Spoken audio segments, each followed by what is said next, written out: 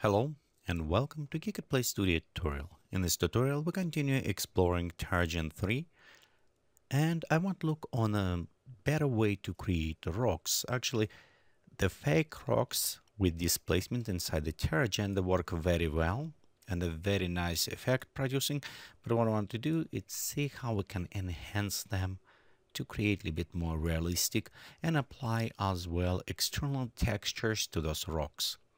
Let's go ahead and we begin this by adding fake rock shaders. So we can go inside our terrain or inside the shaders and create from here, or we can go inside the shaders node view, right click.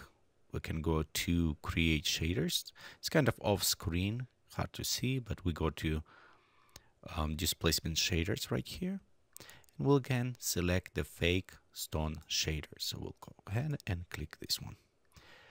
The one thing you'll notice, we don't want to place this above in our terrain. So because the colors will override the colors that I want to apply with fake shaders. So I want to use this after we create it. As well, let's create a surface shader so we can use it a little bit more in other ones. So we'll go ahead, create another shader, surface, and we'll just surface layer right here. So this one will help us to put all them together. And we'll just, for now, I'm just going to connect right here to our render. It should be kind of disappearing. And next, I want to connect my shaders to here. So we'll go in this point. Actually, we don't even need it, base colors. So we'll just go select and connect to surfaces. So right here, we have our original view. Only we're using surface layers. The reason with surface layers, so we can add rocks to this or any other effects if we want it. So you can kind of combine and mix them all together. As we want to add the rocks to this, now we right here have a child layer. We'll just take fake rocks and select the child layer.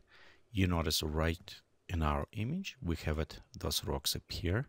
So let's go just come closer. I want just get actually quite a bit close to our rocks so we can preview some of this quality. Let's copy this to our main camera and we can render right now.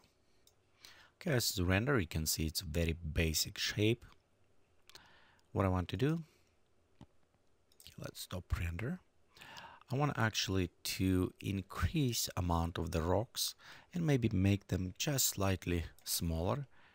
And sometimes you kind of will be asking what size of the rocks, and we can always look right in this number.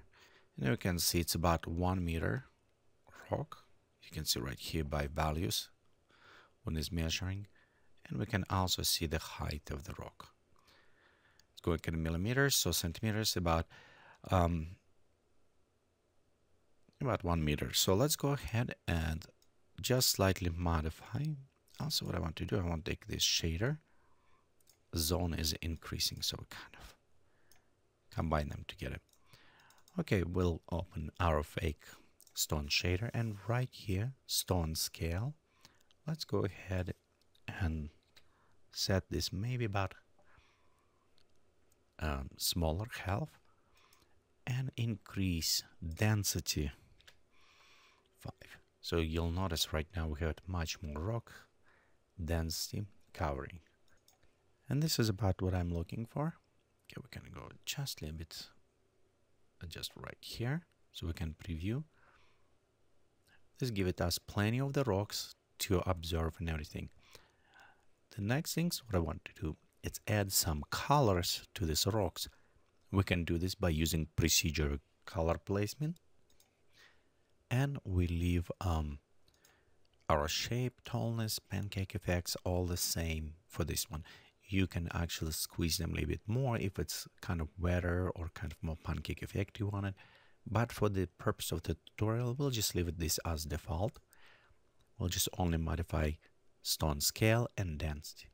right here on top we have its surface shader. So let's go open this and we'll create a new shader. We'll go inside the color shader and we'll use it image map shader. So let's open right here, and you notice I have it some of the textures. You will have it this texture with your pack when you purchase, and actually will be way more different ones. You can use it. So I'm just going to use the rock for this. Let's go ahead, open. Okay, you notice it is just placed above. So let's reposition. Okay, you'll notice our shader located right here in a corner, far away.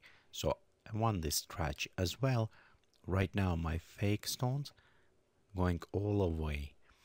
They're not just in by the camera.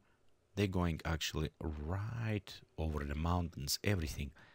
So I want this rocks kind of limited to specific zone. And to do this, what we're going to actually right here, our simple layer, this is our mask for this zone.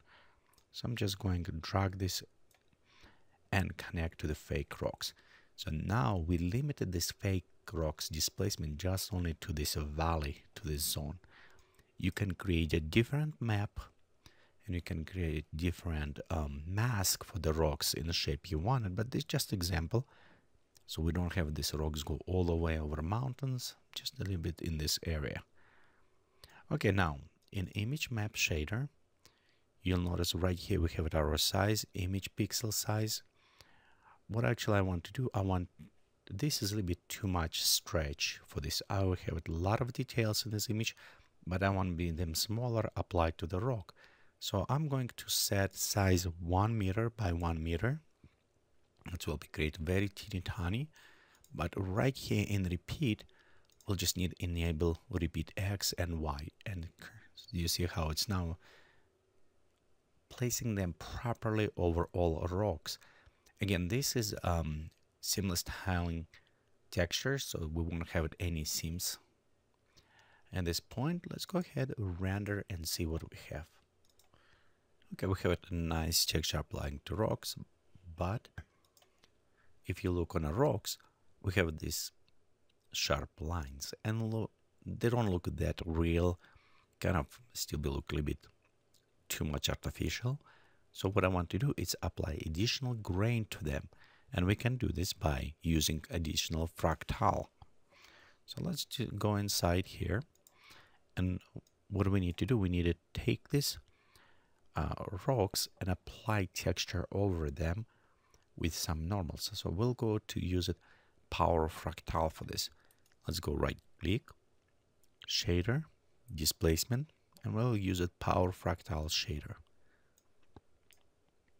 So all what we need to do is just take fake stone, input, and apply to the child. The one thing you'll notice, the displacement is applied through everything. So we'll just need the same fake and apply to the mask. In this case, our displacement will be applied only to the area where the rocks. Of course, the effect is strong and we need to modify this. So let's open our power fractal. We'll go to the feature scale and let's reduce this to 0.5. Lead scale, we can also decrease this. Maybe put it about 9. We leave it as default. Let's go inside the displacement tab, and right here we can put it 0.5.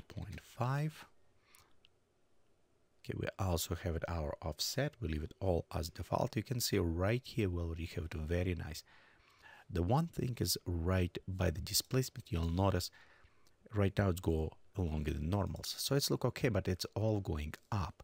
Instead going up, I want them going around the rocks. I want this displacement apply, not just go all up. I want them displacement go on the sides and everything. Currently, we cannot do this. We need to use the literal for that. But to do this, we need it to compute node apply to that. So let's do this way.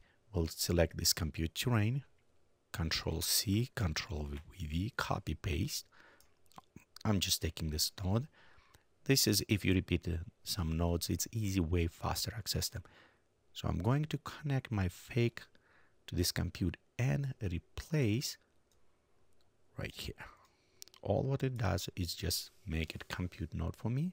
So it's calculating properly displacement, we did it. And now I can go to select literal normalize. Let's open this and you'll see how with normalization, how much it will affect. And now our rocks have a nice side effects. Right here you can see displacements, which not going just only up, they're going in all directions, and then normalize so they look more real to this point. Of course, we can modify some of these properties and adjust some smoothness.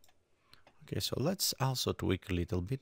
Instead of sharp ones, we'll go and we'll switch to the permanent billows.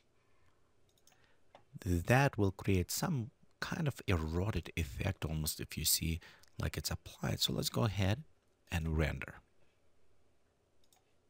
Okay, so we have a nice erosion applied. You notice right here we have a very high spike, so we need smooth. But you look right here on the rocks, it's have a very beautiful side erosion. So we'll just need to tweak a little bit more to create a nicer and smooth effect. We can adjust this by going inside the displacement and work on displacement roughness and spike limit. So by bringing those down, we can smooth out some of those displacement effects as well. Anytime you can, if you think displacement is too high, you can reduce as well displacement amplitude. In a scale as well, let's go ahead and just take maybe lead up and even bring smaller, 0.3, so it should smooth it. If you think small scale is too rough, you can increase here, or we can also maybe increase a little bit on a large scale. It will give it a little bit bigger bumps. Okay, let's go ahead and render one more time.